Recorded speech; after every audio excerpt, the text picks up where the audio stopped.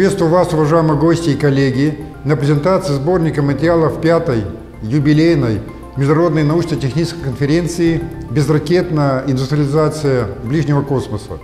Проблемы, идеи, проекты».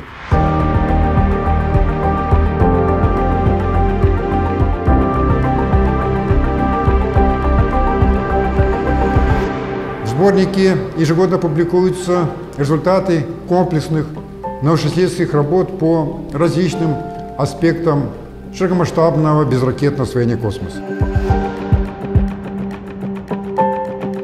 Среди них развитие геокосмического транспорта на маршруте планета-орбита, замкнутые экосистемы жизнеобеспечения биосферного типа, энергоэффективность космических электростанций, социальные аспекты проживания человечества в условиях космоса и многие другие аспекты освоения околоземного пространства.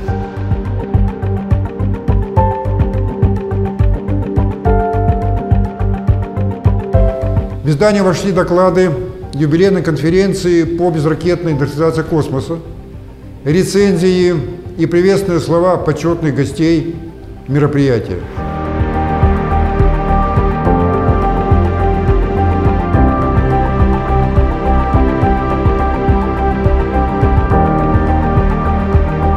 Здесь собраны результаты самых современных и прогрессивных решений и исследований, проведенных специалистами конструкторских, инженерных и биотехнологических бюро группы компании Юницкого, внешними авторами и экспертами, занимающимися проблематикой освоения космоса и функционирования замкнутых экосистем.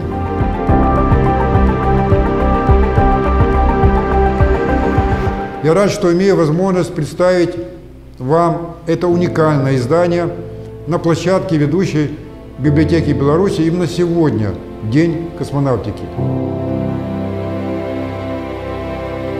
Это очень символично.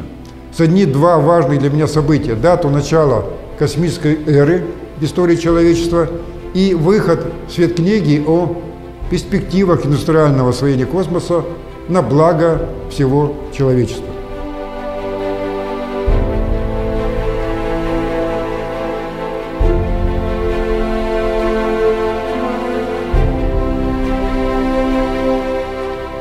Я мечтал об этом с самого детства.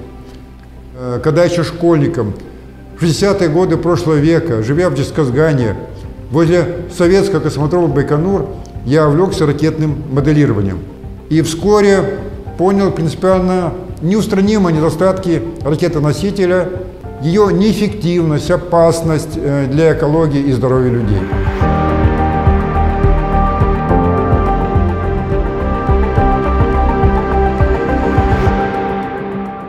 Я прекрасно помню, как спустя где-то 1,5 часа после запуска ракеты с космодрома Байконур пошел настолько сильный ливень, что я шел домой по колено в воде. Это было 60 лет назад. В этот вечер мы с сестрой возвращались из летнего кинотеатра, и я отчетливо запомнил яркую горящую точку, полетевшую со стороны Байконура, вверх, в небо. В тех пустынных местах даже слабая дожди редкость, а такой ливень вовсе сродни чуду. Позже, когда я начал изучать данные проблемы, я смог создать оба события: запуск тяжелой космической ракеты и влияние на озоновый слой, и как результат погодные аномалии в сотнях километров от Байконура. Я также понял, что ракета – это всего лишь транспортное средство, чрезвычайно дорогое, крайне неэффективное и не способно обеспечить создание космической индустрии будущего и гарантировать процветание человечества. Сегодня мы находимся в переломном моменте. Мы уже понимаем, что наша технологическая деятельность ведет к гибели биосферы планеты, человеческой техногенной цивилизации и вообще всего живого. Но технический прогресс достиг такого масштаба, такой скорости, что остановить его мы уже не в силах. Более того, остановка будет означать крах, падение цивилизации. Но и продолжать в таком же темпе мы больше не можем. С каждым разом мы все ближе к точке экологического невозврата, полному уничтожению биосферы планеты, которое будет означать только одно – смерть всего живого.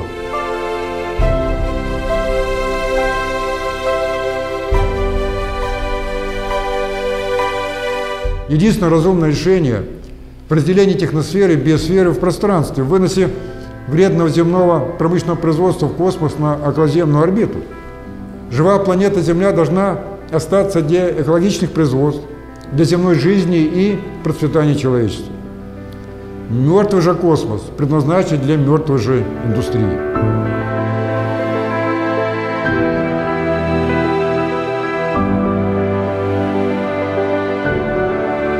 В конце 60-х годов прошлого века, учась в Тюменском инженерно-строительном институте по специальности инженер путей сообщения, я серьезно занялся анализом наземного транспорта.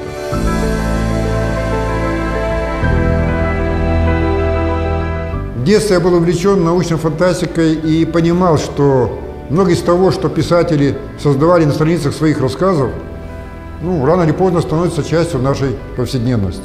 Уже тогда я представил себе обруч, опоясывающий планету, который, расширяясь и сужаясь, курсирует между Землей и орбитальными станциями. И в этом кольце находятся люди со всего земного шара, со всех стран. Они работают там на фабриках и заводах, лабораториях и станциях.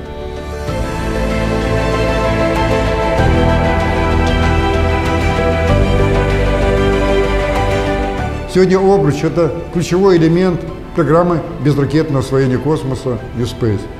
Это общепланетарное транспортное средство, ОТС. Оно способно за один рейс доставить на орбиту до 10 миллионов тонн грузов и до 10 миллионов пассажиров.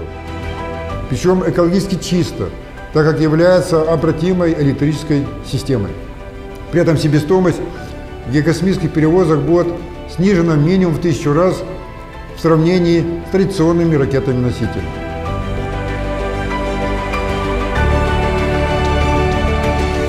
В 1988 году я собрал в городе Гомеле космонавтов, ученых и энтузиастов со всего мира. С этого мероприятия началась история конференции по безракетной индустриализации космоса, первой в своем роде, единственной на постсоветском пространстве, посвященной неракетному освоению околоземного пространства в рамках программы New-Space.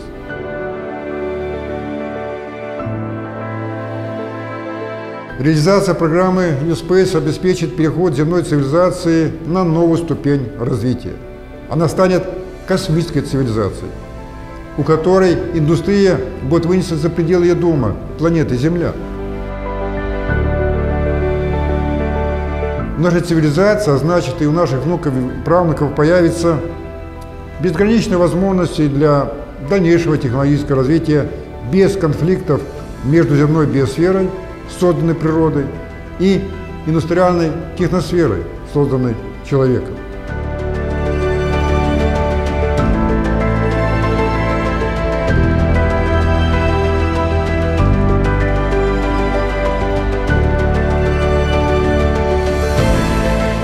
К данному моменту состоялось уже 5 конференций. Мы принимали на нашей площадке представителей 18 стран.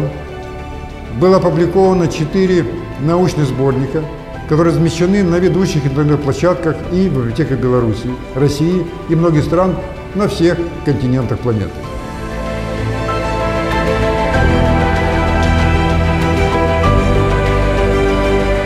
Здесь, в Национальной библиотеке Беларуси, также представлено наше издание. А недавно сборник нашей конференции занял почетное место на полках библиотеки Национального музея Великобритании. Среди наших партнеров это подразделение ООН, Центр международного промышленного сотрудничества ЮНИДов Российской Федерации, Арктическая академия, научно-исследовательский технологический центр Шаржи в Объединенных Арабских Эмиратах и другие международные организации.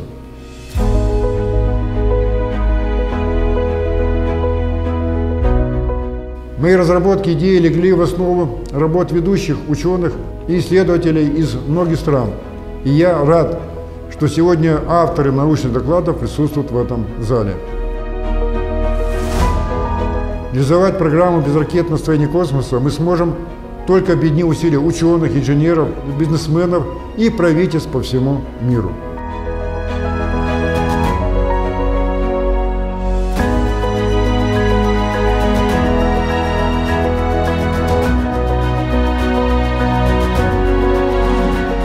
Space – это глобальная программа, которая требует глобальной вовлеченности.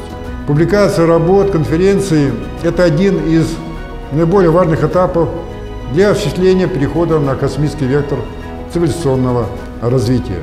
И я рад, что могу разделить с вами торжество этого момента. Сегодня мы передадим комплект сборника докладов в Национальную библиотеку, и каждый из вас получит свой экземпляр. Я благодарю всех гостей, авторов и докладчиков юбилейной конференции «Безракетная индустриализация ближнего космоса.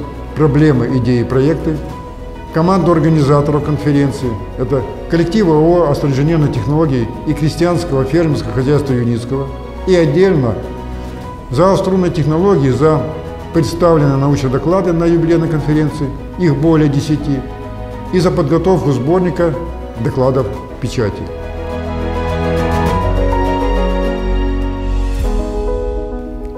Большое вам спасибо за профессионализм и самоотверженность в работе на благо всего человечества.